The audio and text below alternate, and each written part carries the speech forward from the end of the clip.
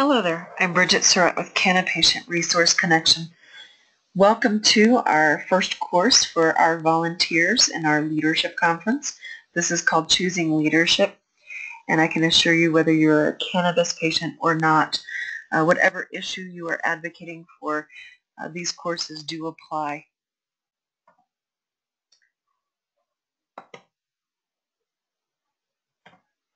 All right. In our membership, we did a survey to find out really what people thought was a good leader. Who was a good leader and why? We got a couple of different responses. However, these three were mentioned multiple times. The first one is the Dalai Lama. The second is Nick Saban, so we clearly had some Alabama fans in there. And Sir Richard Branson, who's known for being a philanthropist, was also named as a good leader. Just to show you how many different ways you can define a leader, what is a leader? Well, according to Simon Sinek, a leader is just somebody who places themselves in a protective role over others.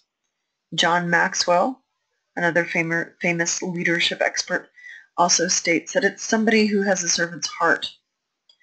Elementary school kids will just tell you it is the kid at the front of the line, the line leader. More often than not, though, the majority just see a leader as simply the person who's in charge at the time. However, leaders are trained. Being a leader is a choice, and every single person has the potential to be one. Leaders work on developing relationships, and their goal is not to accumulate the accolades and things. Yes, it's okay to get them. It's okay to be recognized for your work, and those accolades come often as a result of good, genuine, heartfelt work. However, if those are your goals, you're doing it wrong. Leaders also tend to have stories with very action-inspiring whys. They have stories that resonate with other people. And realistically speaking, we all have those. We have to learn how to effectively tell them. And to speak to that, the third course in this is called Effective Storytelling. A good leader also grows their business by investing with people. It all goes back to building relationships and building people up rather than doing things for self-sacrifice. So what's the difference between a manager and a leader? And let's critically analyze ourselves here. Are we managers or are we leaders? And what can we work on to move from the manager category into the leader category? If you only manage things and you're not a leader, you are ordering others around, you're investing in yourself, you're using emotions like fear to manipulate. You're using the fear, micromanagement, and judgment as tactics rather than uplifting things. You're sacrificing others for your ambition. You're working to only build personal credit, and you're not seeking outside knowledge. We all have bad managers who seem to know everything, who threaten us passive-aggressively, who use fear, who micromanage. Nothing we do is good enough. They have unrealistic expectations, and they will immediately and without a doubt or a hesitation throw you under the bus. However, a leader does things very differently. A leader is going to be in the trenches with the people who need the help the most. They're going to show others how to be leaders themselves, and they're going to show others how to improve their situations. They're going to invest in the relationships between the people. They're not going to be investing in that self-promotion. Leaders, true leaders, are aware of how to use emotions and how powerful they are and how they impact others, and they use them ethically. Real leaders make people feel safe. They don't passive-aggressively threaten them. Real leaders are self-sacrificing. They will give you the shirt off their back and they will lift you up, and they would rather see you successful than get the recognition for themselves. Real leaders work to build momentum in their causes and momentum in lifting other people up, and real leaders are lifelong learners. So what are some habits of a great leader? Real leaders do not use social media for personal drama. Again, a real leader does not use social media for personal drama. All of that is handled privately behind the scenes. Real leaders don't engage in petty personal attacks, and they focus on issues rather than people. Leaders use their power as ethically as they possibly can, and they see themselves as a protector. Real leaders are lifelong learners because they always question their accuracy. They're always wondering, do I have the latest information? Am I correct about that? Is the other person's perspective something I really need to take into consideration? And that's what a true leader does. They listen to all sides of the situation, and then they make their judgments. Stephen Covey wrote an entire book on the 8th habit of a successful person. He has the 7 habits of highly successful people all crammed into one book, and then wrote a single book based on the 8th habit. The 8th habit is to replicate the leadership. A real leader replicates their leadership. They understand that a cause can live and die with one person, and so they replicate it so that their work lives on regardless of who is doing it or getting the credit. Rosabeth Moss Kanter. She has a TEDx talk that you can Google. It is on YouTube, should you choose to look it up. But she offers 6 steps to success. Show up. You can't grab an opportunity that you're not there to get. And I understand that not everybody can show up to everything. That's totally fine. But every person has a niche, and unless you are in your niche doing what you need to do, you cannot grab those opportunities because you're not there working your issue to grab them. Speak up, but when you do, be sure to name the problem, and don't just complain about it, offer a solution. Often, we hear people tell us how we should be doing things and how we're doing them wrong because we're not doing them their way, but they don't offer help, they don't offer solutions, and they don't offer anything real other than just using us as a venting platform. Don't do that to other people. I apologize, I'm coming down with something. So be sure you speak up, but be sure you do so productively. Look up. If you are so narrow-minded that you are only focused on the exact issue at hand and you're not taking all of the pieces of the puzzle into consideration, you might be missing a whole bunch, and that may actually end up compromising your integrity. So keep your vision and keep your values, and be sure to look up and make sure that you have a bird's eye view of what's going on. That includes more perspectives than just your own. Team up. I can't stress that enough. There is no humanly way possible for any one person to affect an issue successfully without teaming up and getting help from others. Generally speaking, most issues require more than one strategy in order to effectively make change. And that requires more than one person. So team up. Never give up. Giving up is the only way you surefire will fail. Everything you do is going to look like a failure in progress. And people are going to tell you how horrible you're doing, how you're doing it all wrong. You're going to get bullied. You're going to get yelled at. People are going to be ugly. But don't give up. Every single thing that you do will look like a failure. You know, if you're baking a cake, the cake looks like crap until it's done and it's decorated. It looks like a failure until it's finished. Keep that in mind. Stick to your cause, keep your integrity, and just don't give up. Also remember to lift others up. Again, going back to that 8th habit from Stephen Covey, Rosabeth Moss Cantor does echo that. Share your success. Replicate your leadership so that others may share in that success as well.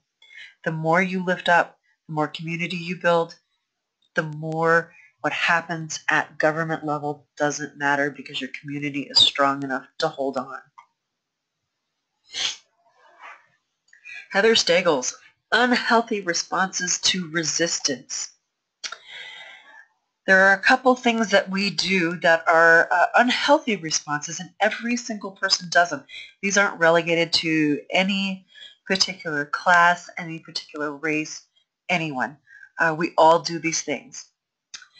We all tend to take resistance to change very personally. We'll go up to our friends and say, hey, we've got this awesome idea, and they're like, I don't know about that. Most resistance to change is never, ever personal. It's based on a system of beliefs, culture, or experiences that person has, and those are just as valid as any of those things that we've experienced. So don't have hurt feelings when people resist change. It's totally normal, and it's part of the process. One of the other unhealthy things that we do with regards to resisting change is we try to blame others for not changing. And this in psychology is called fundamental attribution error. And basically, it's the principle of if I do it, I have a justified reason for doing it, but if you do it, you're wrong. Or as we like to say in psychology, my issue is perfectly fine, but yours needs therapy. That's not okay. And we have to understand that every single one of us does this in some manner, and we've got to stop. We tend to blame others for not changing rather than getting to the crux of really why that person is resisting change. So don't forget we do this ourselves, and we are just as flawed as those that we tend to blame and get upset with. The other really unhealthy thing we do in response to the resistance to change is we try to focus on just blanketly eliminating behaviors rather than really uncovering the source of the resistance. That's treating symptoms rather than treating the disease, and realistically speaking, we have to treat the disease. So ask the why. This is where the why becomes incredibly important, and we have to put those assumptions aside. We cannot just try to eliminate behaviors or blame others for their behaviors or assume why they're making those decisions. Ask. You might be surprised. And once you understand their why, you may find there are some legitimate issues that they need some compassion in dealing with that they have found fall on deaf ears. And once we open up those lines of compassion the other way, we generally tend to get them back our way. So influencing positive change. Don't assume your opposition's why. Ask. Always be willing to ask for help. You're not going to be able to do everything yourself unless you never sleep, you do nothing but drink energy drinks all day, and you're literally the Energizer Bunny, which in that case you're just going to work yourself into a heart attack anyway. Be willing to ask for help. Listen, and listen not to respond and not to engage in debate, but listen to understand and engage in real, meaningful conversations. It does make a difference, and it is not the same as you listening to respond. If you're listening to respond to somebody and you're not ever digging deeper, again, you're doing it wrong. Help with no expectations. A lot of times we do things, but we expect stuff in return. I find that if you just reach out and you see somebody who needs help and you offer that help, 9 times out of 10, it may take a while, but you're going to build up relationships, and those people will be willing to help you in return when you need it. Be willing to fail. This is a big one. It's huge because you're going to fail. You're going to flub up. You're going to make mistakes. You're going to do idiotic things. We're human. It happens. It's totally fine. But be willing to fail and be willing to take those hits because they're going to happen. And that's okay. The only way to truly, truly fail is to give up. Just learn from your mistakes. That's all it is. It's a learning experience.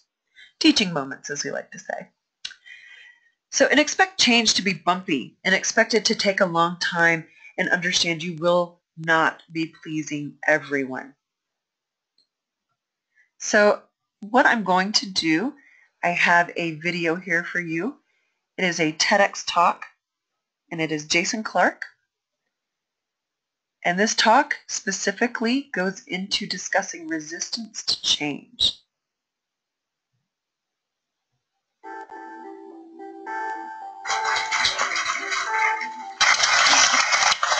So this is where it starts. Someone gets up in a TED talk and says, behold, we don't have to do it like this. I've got a better idea. There's another way. There's another technology. There's a new way of seeing the world. And then you guys go, wow, that's fantastic.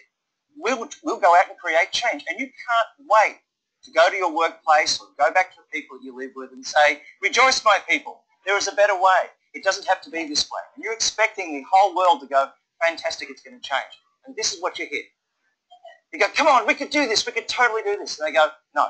You know what? Because we've done it before, or now's not a good time, or we haven't got the money, or it's been done, it's never been done. That's not the way we do things around here. It's not part of the charter. It's traditional. It's complicated. It's political. Do you recognise any of these? And of course, they're all different ways of saying this. They're all just different ways of saying it's not going to happen. So what I've been doing, I work in the innovation space. I'm interested in this wall. How do we get past this wall? How do we take our passion and our ideas and actually make them happen? So I've been trying to figure out what this wall is made of and how do we get past it. If we can't get past it, go under it, go around it, or just smash through it. The first thing you need to know, these aren't real reasons. These aren't real reasons. And the reason that becomes pretty clear because they're so easy to refute. If they say, for example, it's always been like this, what does that mean? It means the problem is older than you think it is. It's not an argument for not changing it now. It's a reason why we should have changed it 20 years ago. And when they say it's the same everywhere, what they're really saying is the problem is broader and wider than you think. That's not an argument for not fixing it here. It's an argument for fixing it everywhere.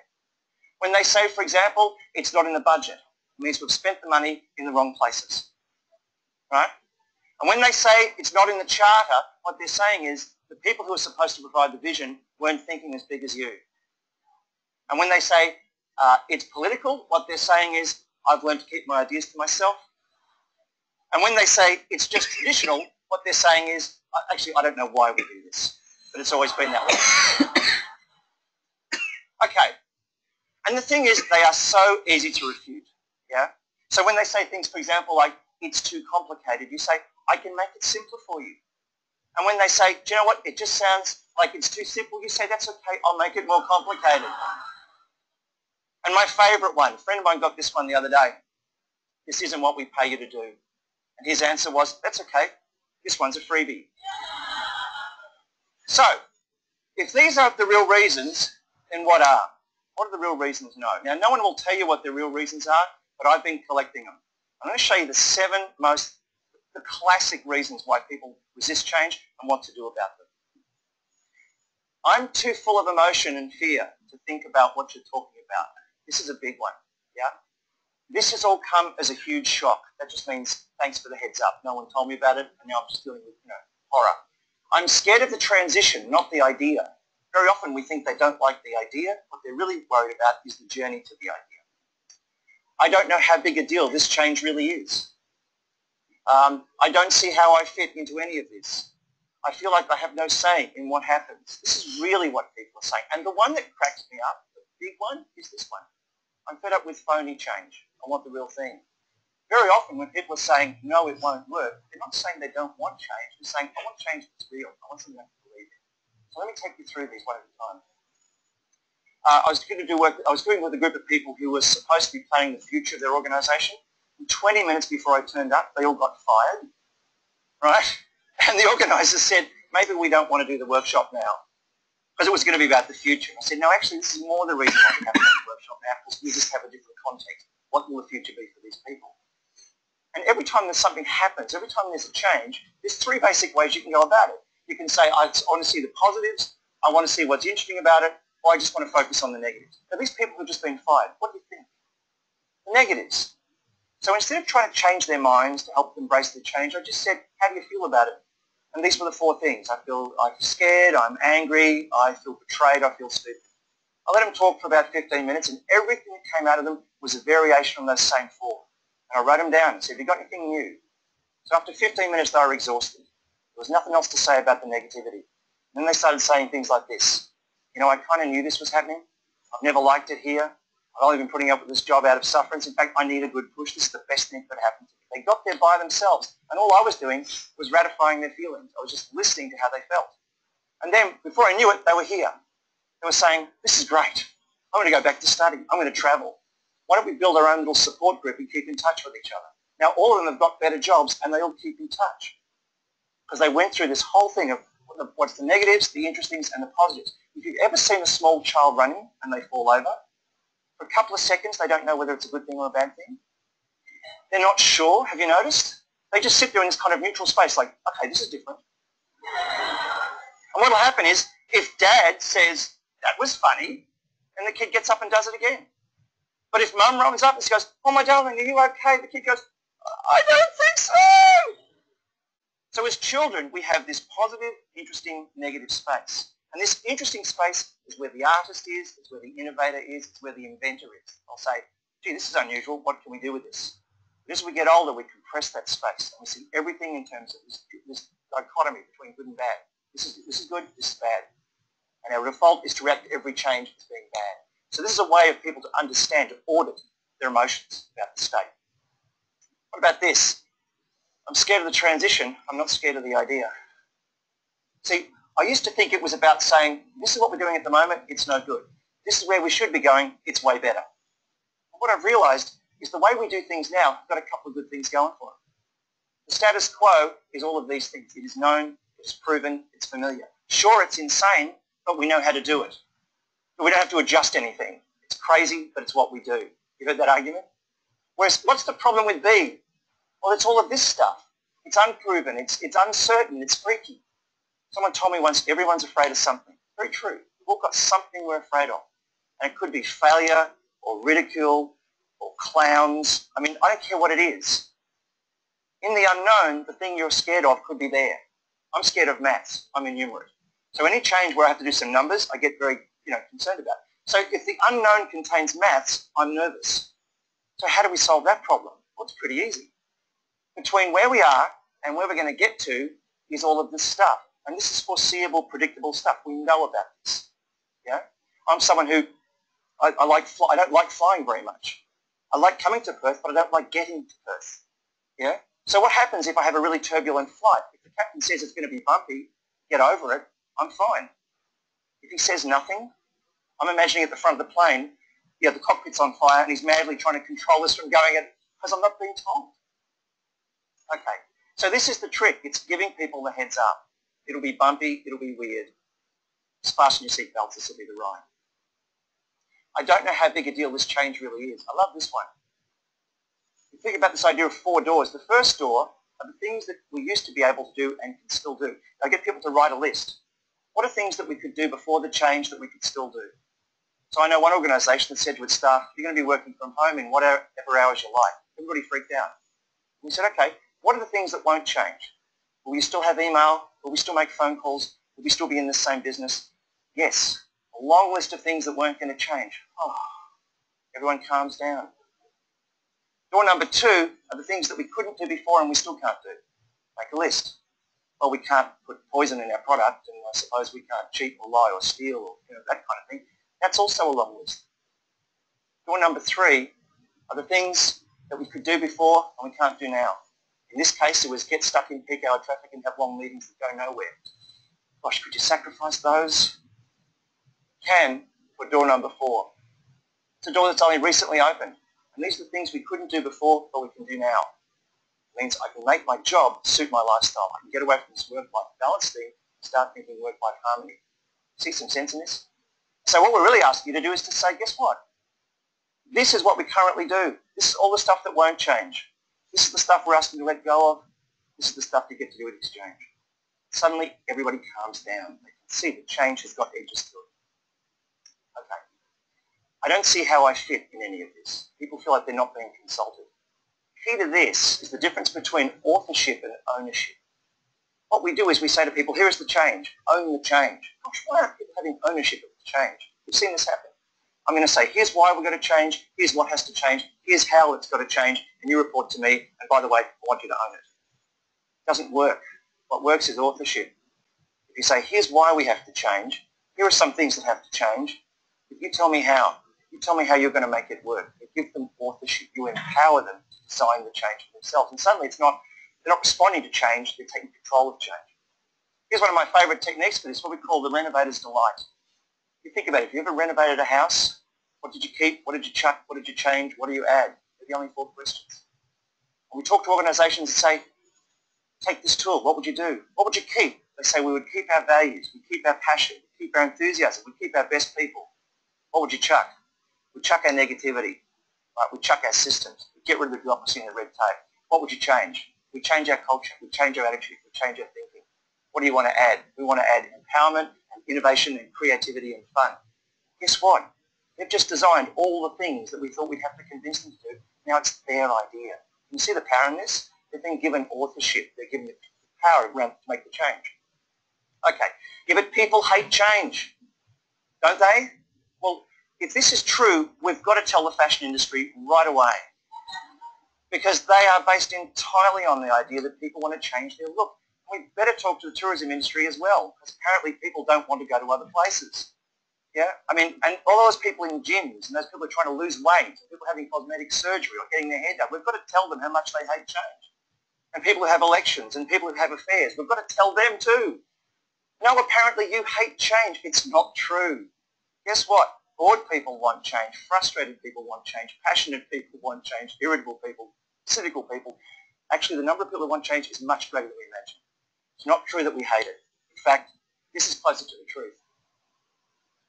When I take a brief on working with a group, I'll be told our people don't want change. And I listen very carefully to what people say. And what's interesting is as the conversation evolves, it's not that they don't want change. The truth is down in here somewhere. The truth is they want real change. They're sick of believing something that isn't real. They want something genuine. So, let's look at that. The thing is, we've all dealt with this before. We know what it is. We know how the lack of change can get packaged up as something new, and we're savvy to it. Someone comes in and says, behold my people, we're going to do it differently, we're going to change everything else. You go, yeah, this is just new look fam. You know, it's just a repackaging. So how do we know the difference? Is it likely that we now suspect all change as being fake? You think, you know what, you tricked me once in 1972. I'm not believing you again. I've heard all this before, because that's the problem. See, real change sounds very much like fake change. It's hard to pick the difference. So here's the thing. I do work in, well, probably every sector, commercial, non-commercial, government, I mean, any group you can think of, not-for-profit. I ask people, how do they spend their time? Where does their career go? How do they estimate their use of time? This is the first map that I get, which is there's a very large amount of our time is spent just staying out of trouble. Yeah? The 3 rules in any organisation is attract praise, avoid blame, don't stand near the fan. And we learn this, yeah? And when you think about how is the rest of the time broken up, well, there's an awful lot of turf squabbling going on. Who's in charge? Who's the boss? Who's got the biggest desk? And then let's allow some time for, just office intrigues. So what ends up happening is this tiny little sliver for actual achievement.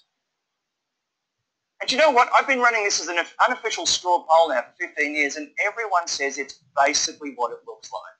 So when I say, here is a change, you can go, yeah, you know what? This is more of the same. Guess what? I think people are hungry for that little green wedge there. I think people are hungry for actual achievement. I don't believe we want to dedicate our lives to nothing. I don't believe that we're here so that we can achieve 0. I think we're here so it amounts to something somehow. So let's look at that. Your clock's gone crazy, but that's okay. Is the change real or fake? That's an important question. Is this a genuine opportunity or is it phony? I think that's an important question. By the way, fake change, no good. Real change, good. Just in case you weren't sure. Is the change cultural or structural? This is a huge question, right? Structural change is we change the reporting, we change the org chart, we change the name of the organisation, and everything keeps going the same way. Until you change the way we think, unless you change the actual culture, you have zero change. Does that make sense? And then finally, is the change offered or foisted?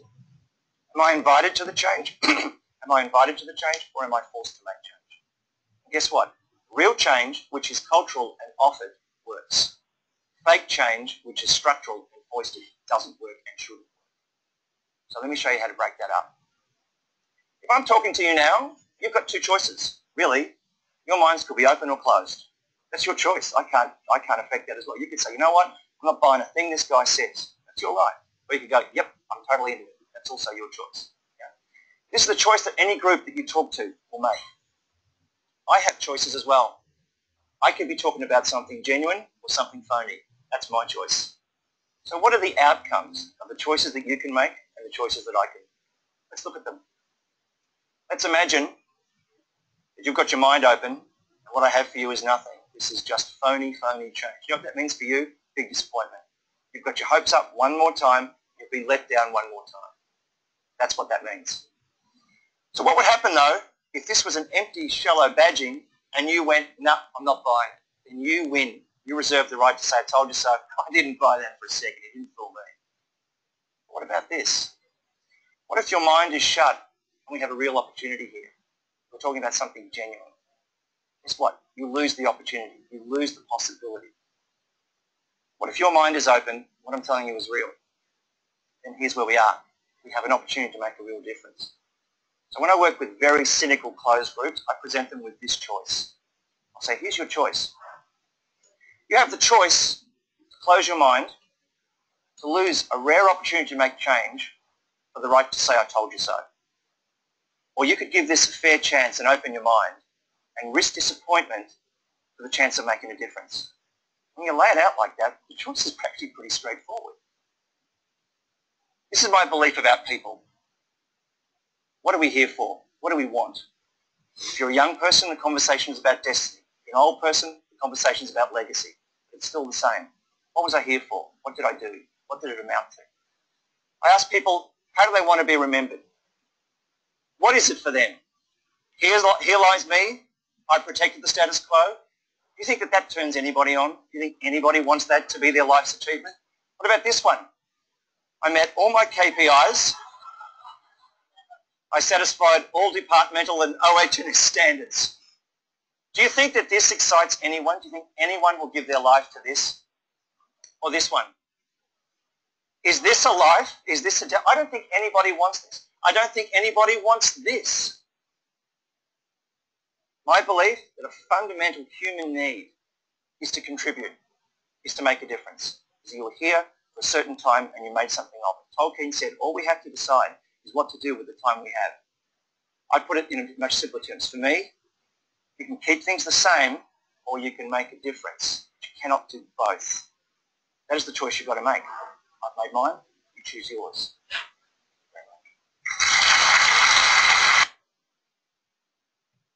And with that, I would like to thank you for choosing our leadership course, Choosing Leadership, and check out the other ones.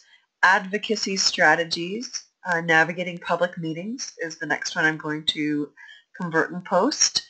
And already up on YouTube is the Effective Storytelling, which goes into how you can share your story, what to include in it, and how to stay true to yourself, but still get your point across. And I would like to encourage you to go and check those out. Thank you very much, and you guys enjoy.